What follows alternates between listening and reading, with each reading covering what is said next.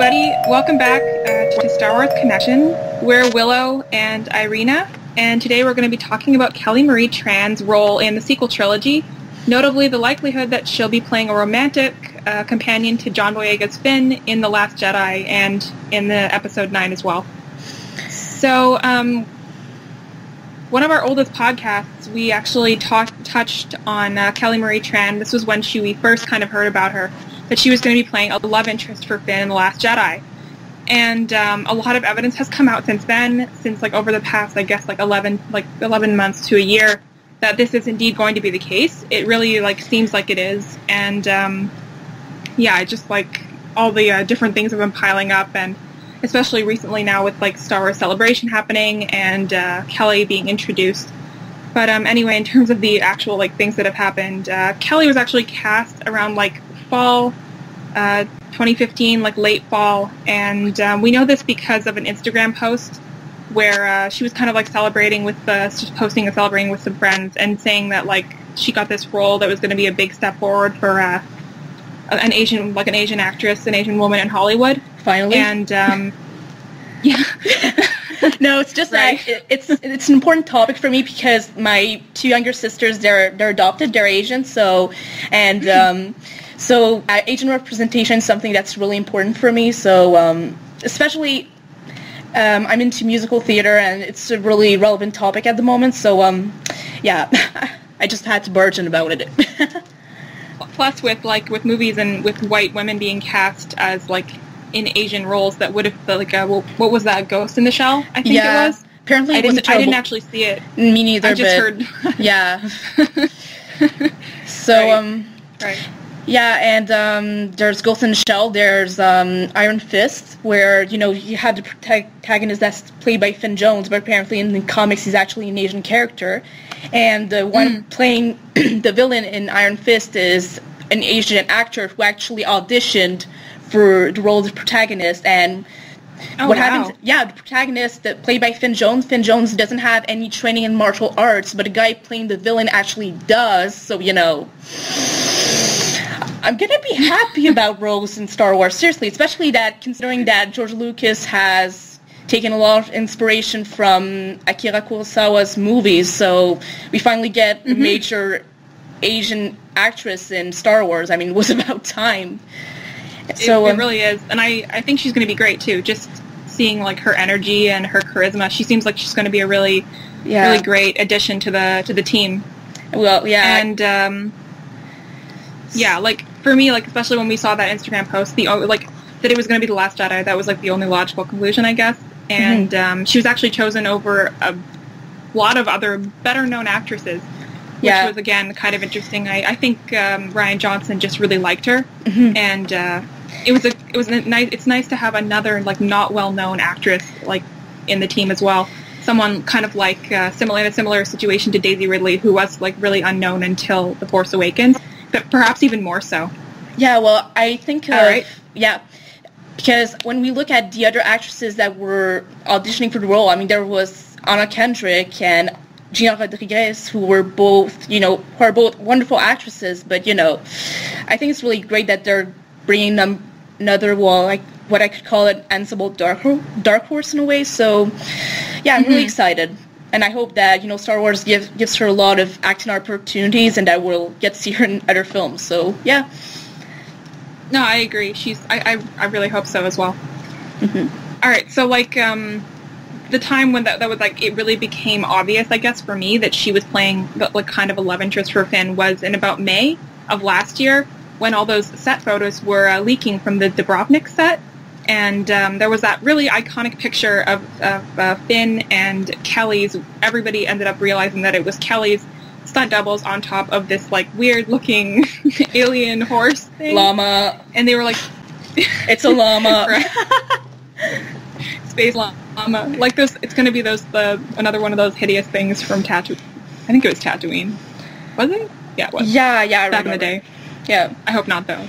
Yeah. As long as we don't get Ewoks again, we'll be fine. No, but it's going to be cool because it's a model too, so it's not just going to be full CGI. It's going to be a nice mix of the two, and I always find that looks really good. So, but Finn and the character.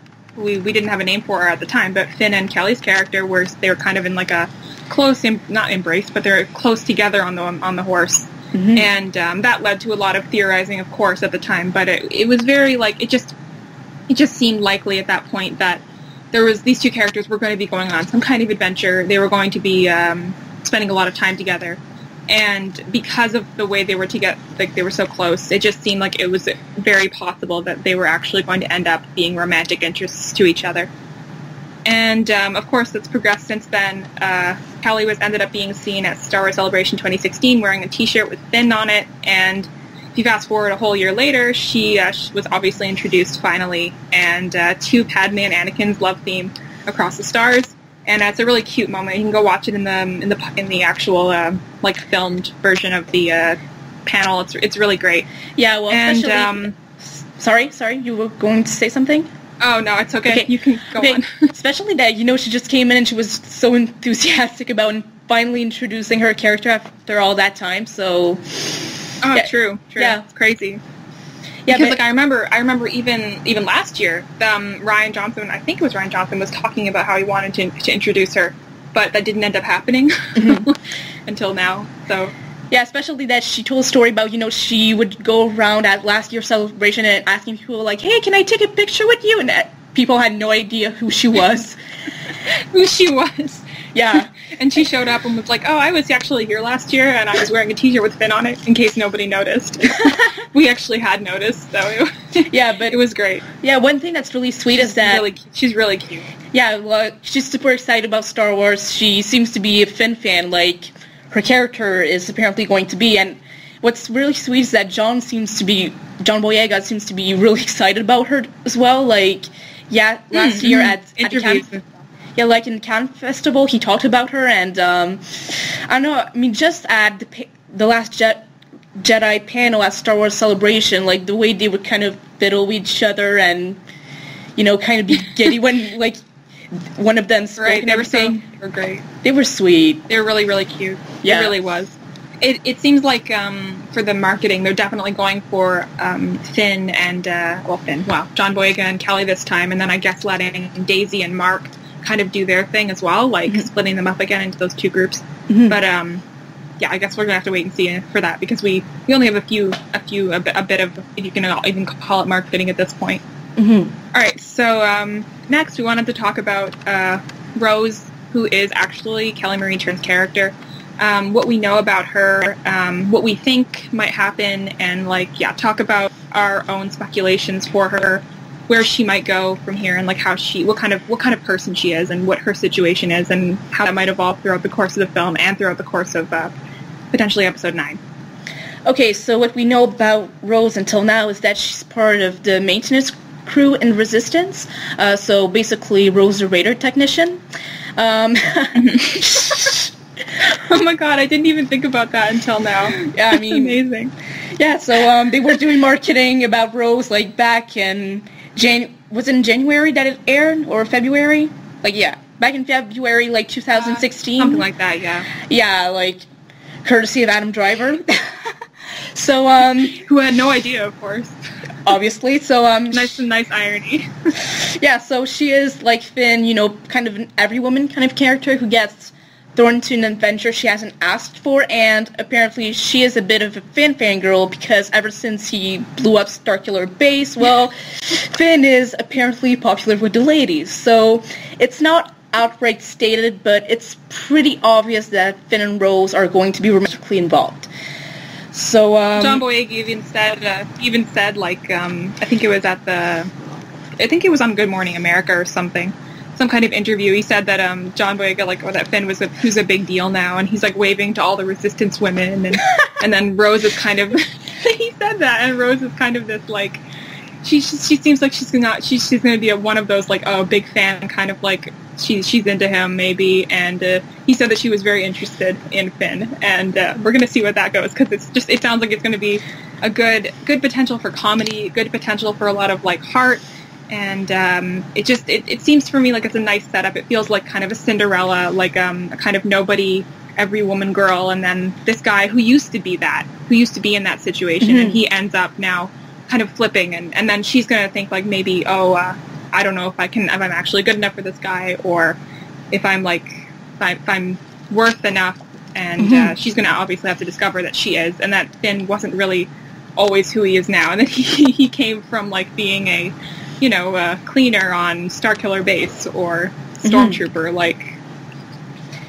Yeah, so it kind of makes me wonder, like, will Rose even know that, he was actually next Stormtrooper? Because I don't know, was it outright stated in The Force Awakens, like, when... Oh, wow. What, I didn't think about that. Yeah, because in the debriefing, like, Leia goes and sees Finn, and I'm pretty sure she knows he's a runaway Stormtrooper, but, she's like, oh, you saved Poe's life and everything, and I should rewatch the movie, but I don't remember her saying in public that, like, he's an ex-Stormtrooper or something. She doesn't.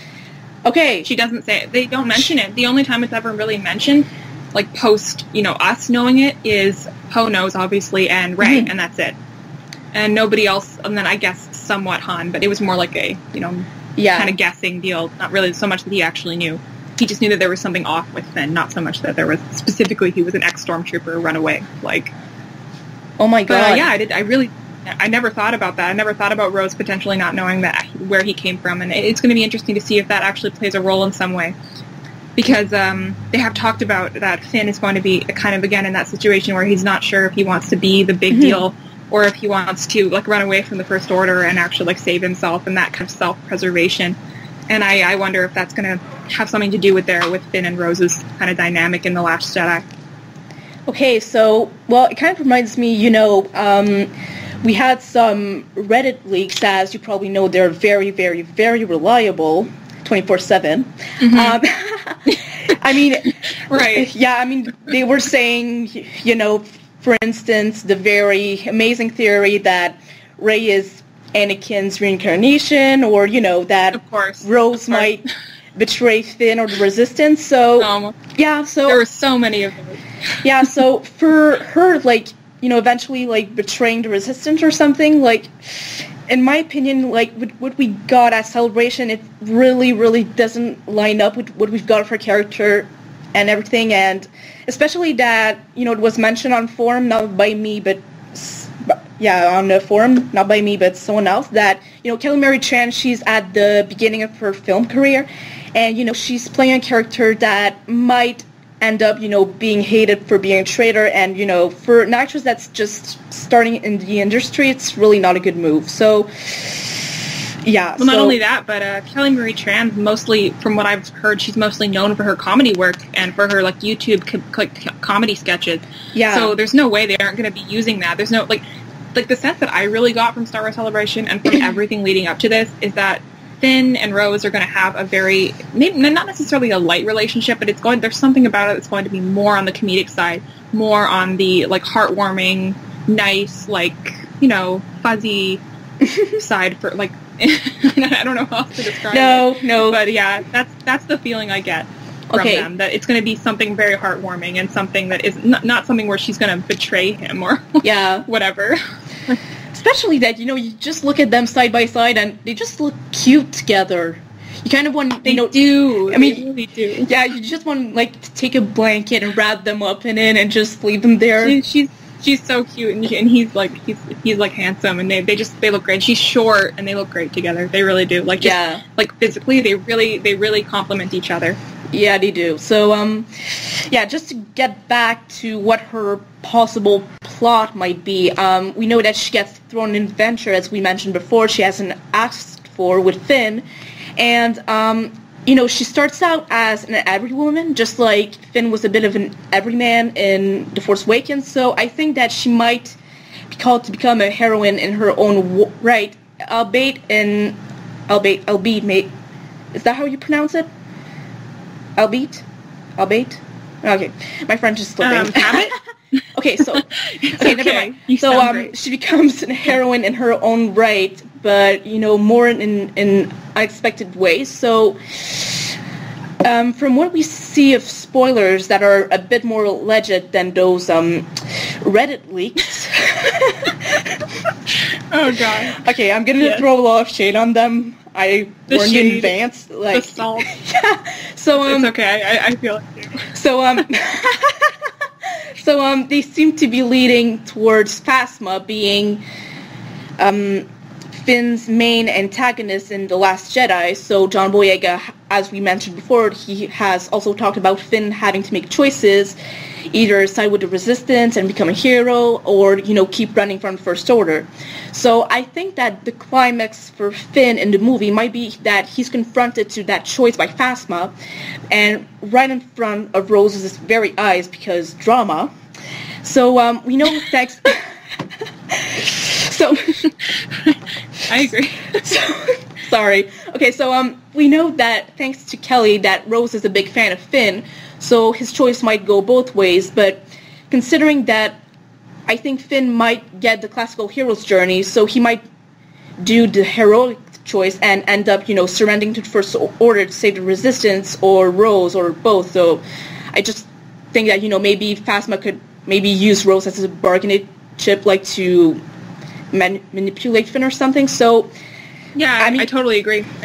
I really agree with that. It makes a lot of sense, especially because Rey wasn't that character. She wasn't that character that anybody was going to end up using to manipulate Finn. But I think Rose could be that character, and she could end up saving herself as well. But yeah, so because especially if we look at Force Awakens, Rey constantly saves herself, and in the end, when there's the confrontation, like Kylo Ren versus Finn and Rey, what Finn does, when Rey's knocked out, well, it's very heroic, because he's going against, a wannabe Sith Lord. Well, Kylo's not a Sith, but, he's kind of being... But then he ends up getting knocked out himself and misses the whole rest of the fight. Yeah, because... And, I think that Rose is going to give him, Rose, and then, I guess, being his own person, being his own hero in his own story is really going to give him the potential to shine as a character. And I think that Rose is actually the perfect idea of a character to shine alongside him, and shine in her own right, of course, as well.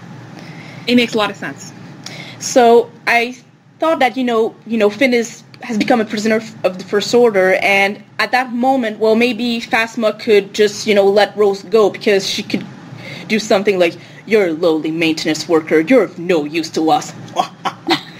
So, because, and that would be that moment where, Rose realized that, no, I'm actually worth something, so she could actually go and choose, she could choose at that moment to step in and go and save Finn, so that would be kind of her heroic moment, so, yeah. And it really, really shows that progression from being, kind of a nobody. That's the impression I get from Rose, that she's just part of this big machine of the Resistance, and she's just, one of the gears turning every day, and she's just this, nothing, I guess. And she's just, one of the people who goes around and fixes things, and she isn't, a hero. She isn't the big pilot. She isn't a general. She's just a girl. And it's going to be really great to see how that plays with Finn, who's really just a guy. And it should be a lot of fun. Well, it's interesting because we kind of have that theme with, the main characters in Star Wars. You look at Rey, you look at Finn, you look at Rose. They start out as nobodies, but they're called to become heroes. And then you have Kylo, who's the legacy child, and, he's supposed, if it wasn't for him falling to the dark side, he would be supposed to be the hero of the trilogy because he's the Skywalker kid. But, absolutely, yeah. He chooses a path that's different from what his family, apart from Anakin, but Anakin will be Anakin. Yeah. Skywalkers will be Skywalkers. Yeah, so he chooses a different path from the one his parents chose. So, his legacy in this case is really more of a curse for him more than anything else, and I think he believes that he has a cause he has to fight for, but deep down he kind of wants to go in a hole and hide in it because he's not happy where he is. So yeah. So that's it for speculation for The Last Jedi. Well, I guess we talked about a lot of things. We talked about what we think is going to happen with Rose, why we think she's going to be the love interest, and I guess that was pretty much it for our conversation for today. But so that was our discussion of Rose and what we think is going to happen next. So this was Willow and Irina, and have a good day, everybody.